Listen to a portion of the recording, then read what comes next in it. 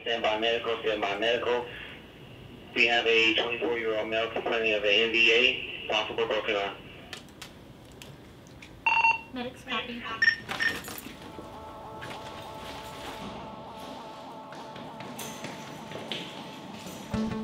My name is Senior Airman Jose Bustos Flores, and I'm an ambulance service technician.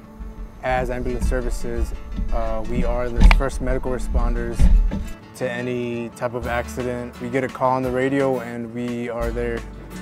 One of us picks up the emergency bags and the other one picks up the ambulance.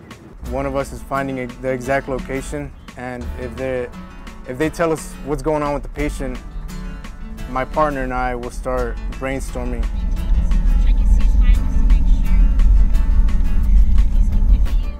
Definitely consider C-spine mobilization the moment we get there. So somebody will hold the patient's neck, the patient's head and neck.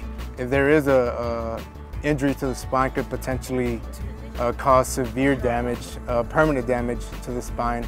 We'll be doing a head-to-toe assessment, definitely checking for any open wounds, any bleeding. Most likely we will put them on the spine board. Once we get the patient in the rig, a lot of the secondary things, we will check for more bleeding, throw an IV in, get some fluids going. As ambulance services, we cannot afford to make mistakes. Something like losing a patient because of a mistake I did it's one of those things I don't think anybody wants to ever go through in their life. It could be somebody's husband or wife or daughter or son. If we went on a call and we helped the patient, we made a difference. We might have not made a difference in the entire world, like a world-changing difference, but we made a difference for that specific patient. At the end of the day, after the transport, and we know that the patient is good to go, that makes me feel amazing, because I made a difference. I can tell myself that I did some good in the world.